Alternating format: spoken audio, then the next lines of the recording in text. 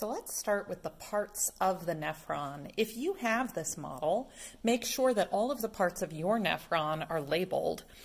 Origami organelles labeled some parts, but not all of them. So I've added some labels. Let's start with the blood vessels. Coming into the kidney, we have a renal artery that's bringing blood from the heart that needs to be cleaned. It's full of oxygen but needs to be cleaned. And that branches into millions of tiny, tiny arteries called arterioles, tiny branches. So we start with the afferent arteriole. It's called afferent because it's coming into the glomerulus. And then we have this tangle of blood vessels called the glomerulus, which literally comes from, the etymology is a tangle of thread. This is the site of filtration. Leaving the glomerulus, we have the efferent arteriole because efferent means it's going away from something. It's still an arteriole. And then all of that goes into these teeny tiny capillary blood vessels, and capillaries are where things can move in and out of the blood really well. So this is the blood part.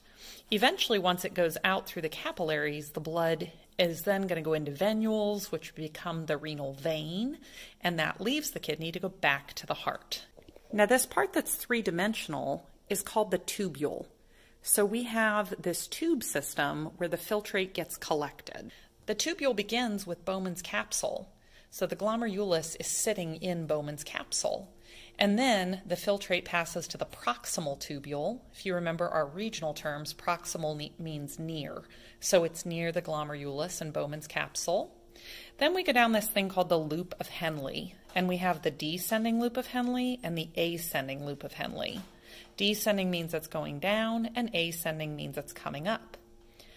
Part that I included a label for is the distal tubule. So we have the proximal tubule, which is closer to the glomerulus, and we have the distal tubule, which is farther away. And then finally, we have the collecting duct. I've now zoomed in on what's called the zone of filtration. So the zone of filtration is where all the filtering occurs. Let's revisit our kidney. The zone of filtration is in the cortex. So everything I'm going to talk about right now happens in the cortex. I'm going to start with the things that do not get filtered out. They're in the blood, and they should pass right through here. They should stay in the glomerulus and continue to the efferent arteriole.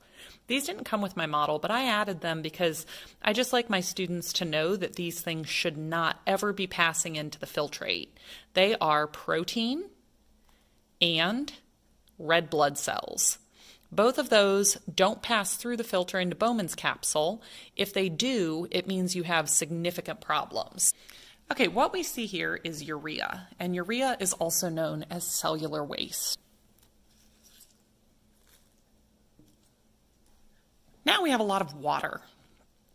We do not filter out every single bit of water, so some amount of water comes through, goes into the filtrate. Okay, now I've added the sodium ions, also referred to as electrolytes or salts. Those are going to pass into Bowman's capsule. So they go through the filter.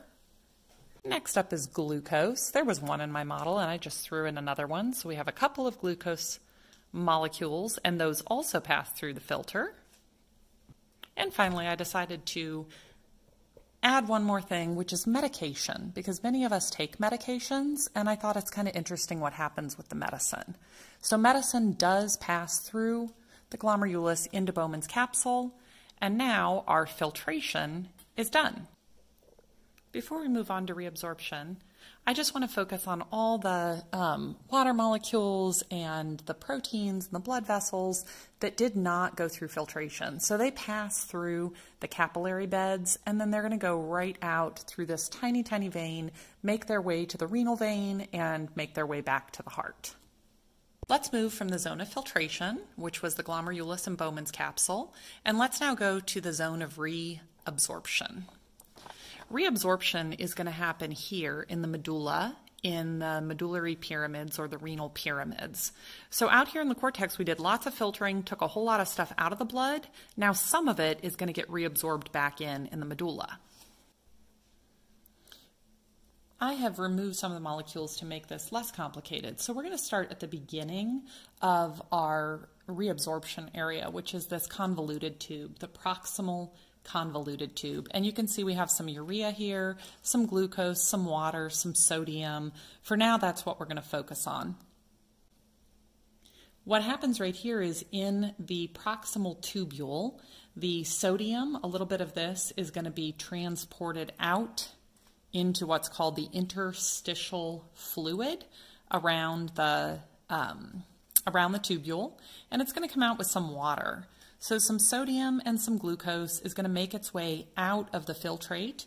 It's going to find its way back into the bloodstream, and then it'll go back through the renal vein to the heart. So this is now reabsorbed back into the blood. Now we're in the loop of Henle, so we have the descending and the ascending. And in the ascending loop of Henle, we're going to have lots of sodium that's going to be reabsorbed from that ascending loop of Henle. The ascending loop of Henle is actually impermeable to water, but in the descending loop, the water can pass through. We're going to have some water pass from the descending loop into those capillaries through osmosis and join the sodium. No water can pass through the ascending loop of Henle, but once we get to the collecting duct, it's again permeable to water. So some of the water is going to be pulled out of the collecting duct back into the blood. Even though the urea is a waste product, some of the urea is actually reabsorbed. Before we move to the zone of secretion, let's look at what is in the blood currently. So the red blood cells and the proteins never left. Some of the water never left. Some of the water was reabsorbed.